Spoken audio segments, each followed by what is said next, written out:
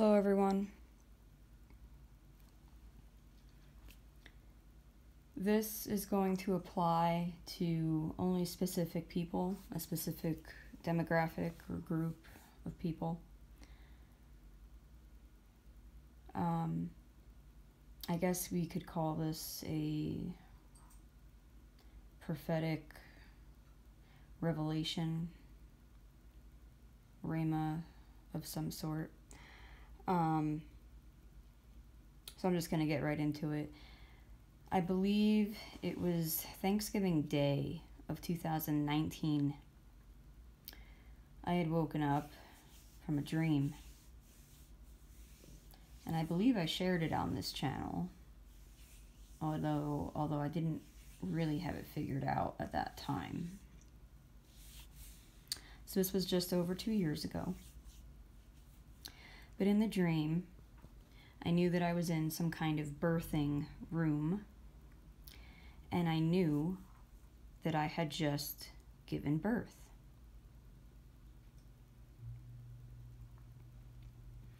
But there was a midwife or nurse of some sort, some lady that was there. And she said to me, "You still have to push out the placenta." Also known as the afterbirth. Also known as apparently the third stage of labor. I just went and researched all this.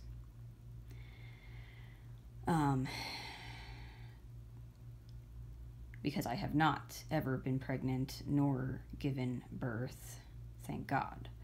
And even just reading about it just kind of made me feel uncomfortable. I've never liked the idea of any of that. But when we have dreams and visions regarding this kind of stuff, it's about promises being birthed and manifested and coming to fruition. So that's what we're talking about here prophetically.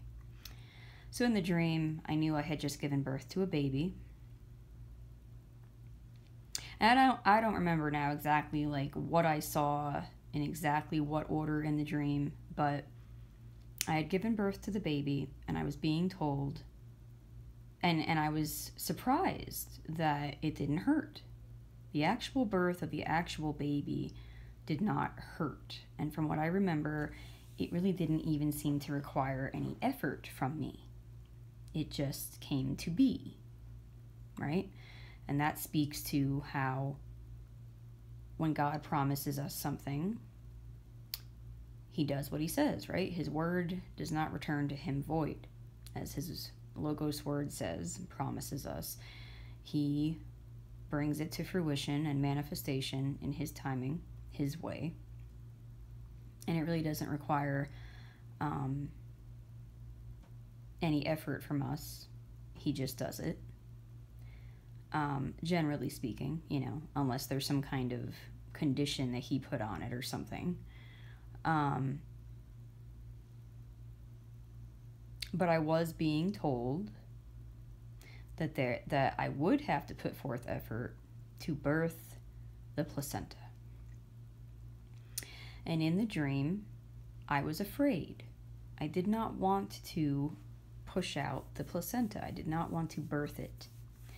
And I didn't want to because I was afraid that it would hurt.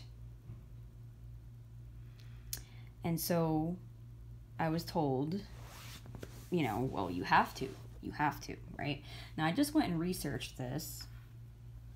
And apparently, if a birthing mother does not push out the placenta, if that is not removed from her uterus, it could cause infection and, worst case scenario, even death. It could cause excess bleeding and infection and hemorrhaging and death.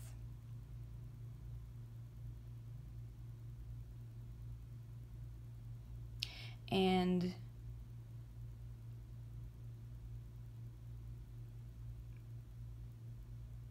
I guess if I'm completely honest, that deep down, I don't know if it's a fear or if it's discernment or if it's both.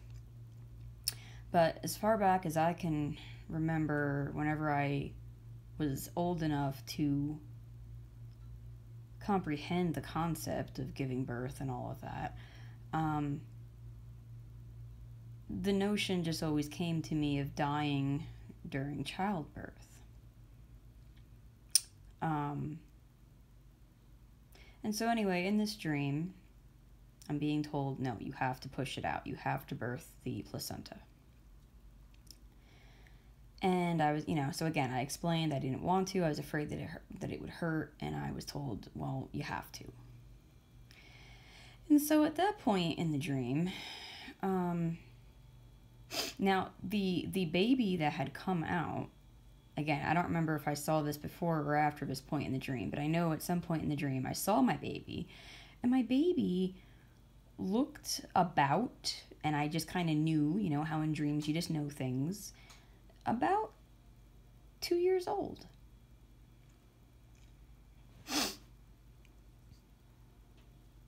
And I remember the baby had like olive green eyes, and I forget what that means. I think it meant something with like Holy Spirit or something. I'll have to go refresh myself on that.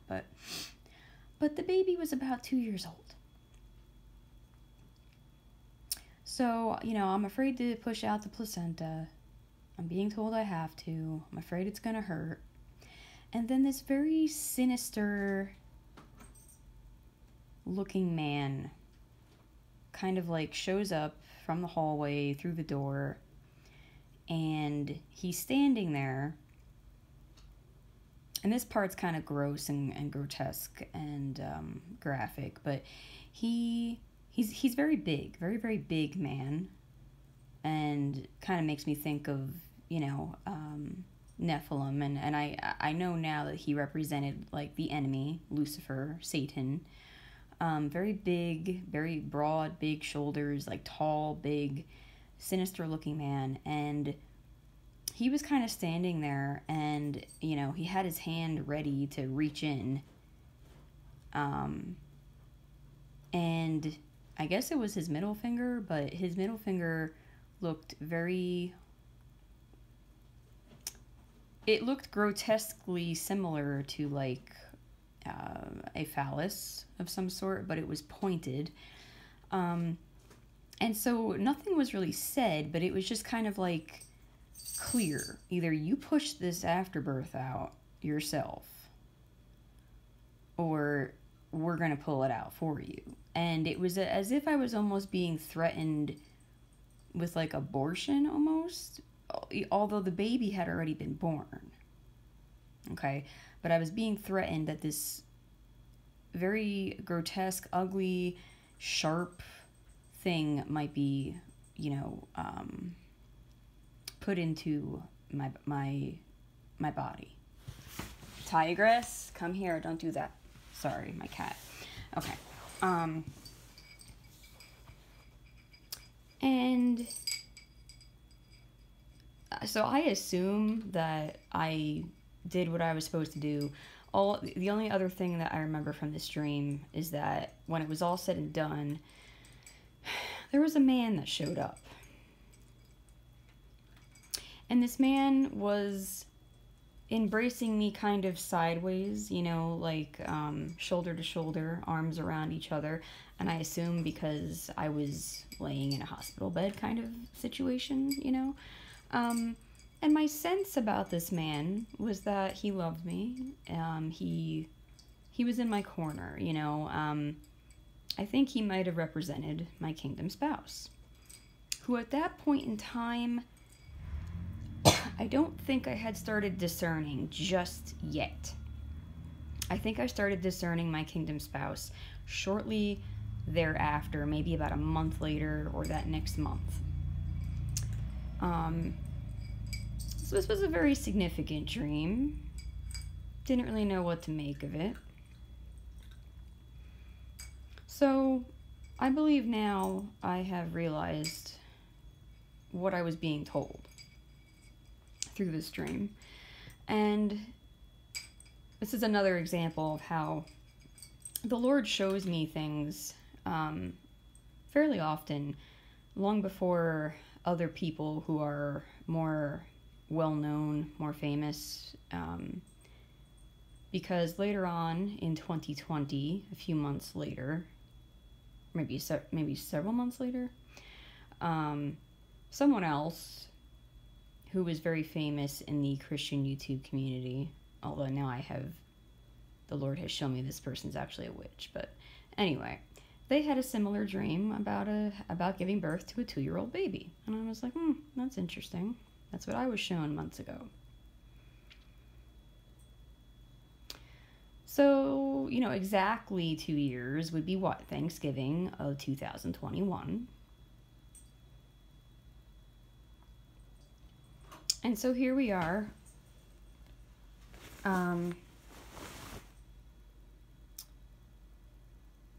Hold on a second. My kitty cat has decided to... Hold on. Sorry, guys. Okay. So to flash forward 2 years would have been this past Thanksgiving, about just over 2 months ago.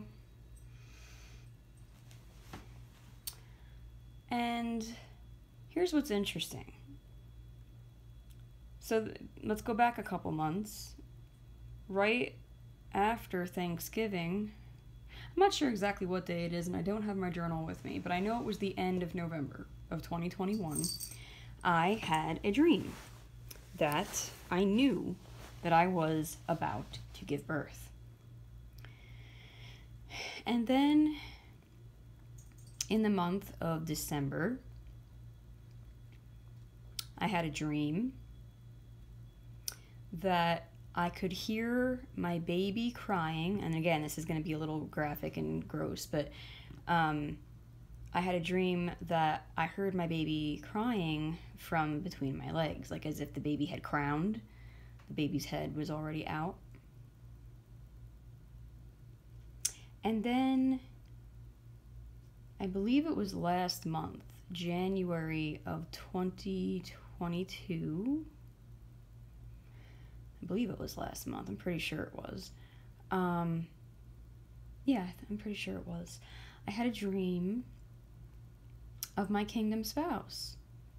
And he walked over to where I was. And there was a little pantry that I had. And I pulled out this little container of white donut holes with sprinkles on them, and I gave them to him. And the interpretation of that dream is that my kingdom spouse was pursuing me. The pantry represents my heart, the treasures in my heart, the things that I have to offer. Donuts usually mean empty promises because they're in the shape of a 0, but the donut holes are actually what is missing, right? They're like they represent the whole of the donut. They represent kind of the opposite. So it's like the opposite. So it is a promise. It is something of value. It's what's missing. And the color white represents purity, and the sprinkles, I looked that up, and it represents that my kingdom spouse is being called to be confident and bold and courageous and things like that. And so the Lord was showing me that your kingdom spouse, your promise, he realizes that he is missing out on what you have to offer. He wants what you have to offer. He wants to come and partake of what you have to offer. Here's what I just received revelation on. So there has been a particular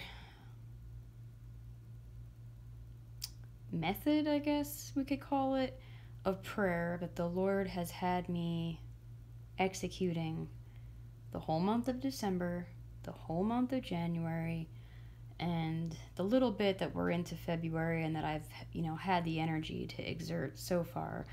The Lord has had me really approaching the throne of grace quite a bit, non-stop, just about. And asking the Lord for very specific things, very particular things.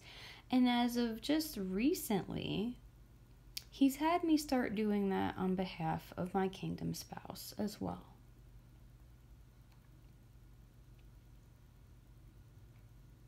And my cat, which would be my little family, right? All the things that would be under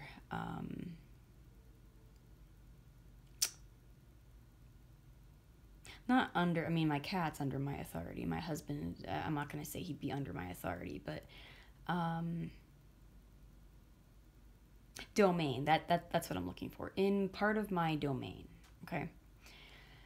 And so what the Holy Spirit just revealed to me is that what I've been doing, and this work has been very, what's the word, tedious, this prayerful, this spiritual work, this prayerful work that I've been doing all month of December and January and now into February.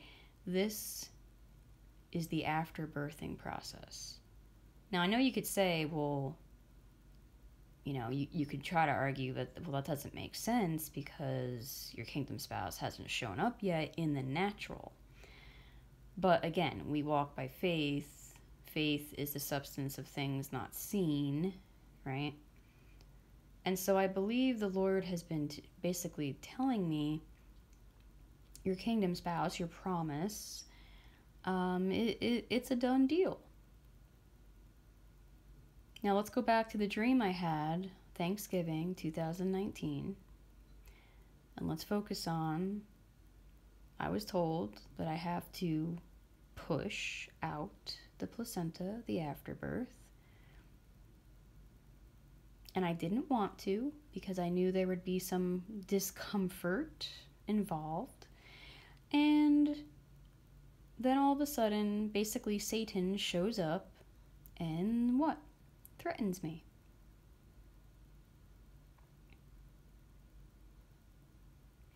That's what's been going on. December, January, and now we're into February. This has been the after-birthing process. This is the third and final, as far as I know, stage of labor.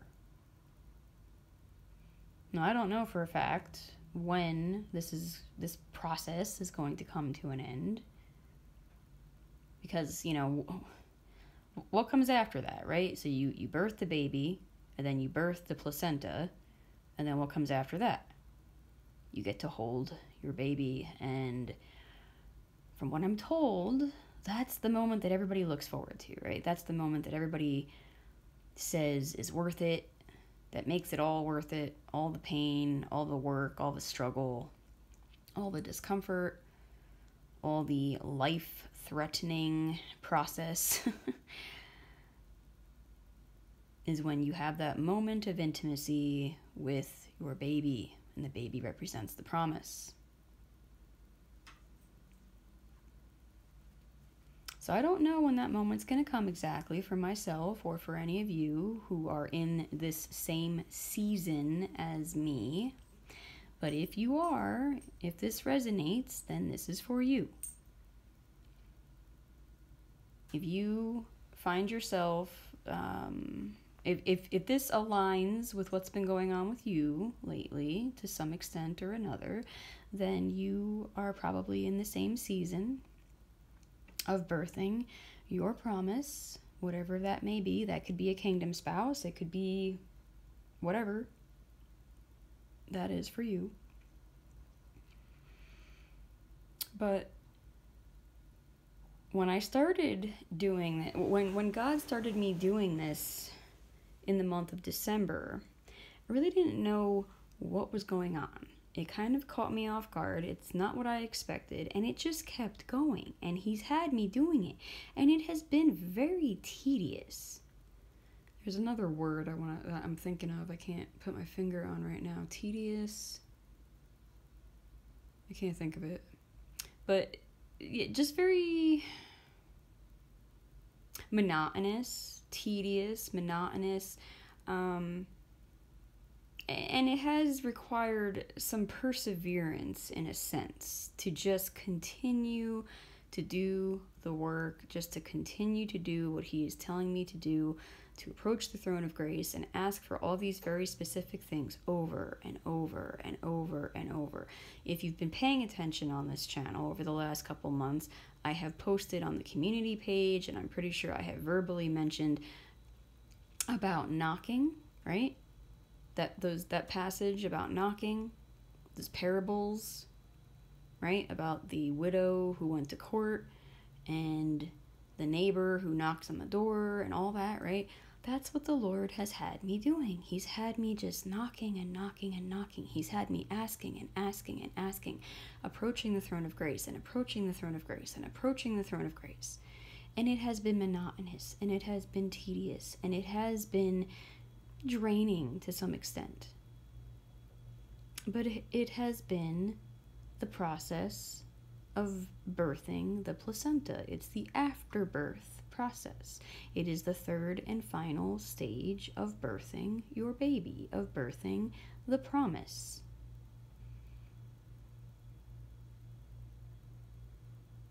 And what's interesting is the Lord has told me and confirmed it with 2 other sisters in Christ that I know, that I'm supposed to be resting. My main focus, my priority right now is to be resting until my promise comes, until my kingdom spouse comes.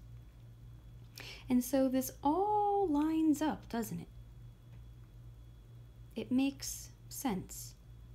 So you birth the baby, and then you birth the placenta, and then you get a moment of rest, and then you get to hold your baby. Then you get to embrace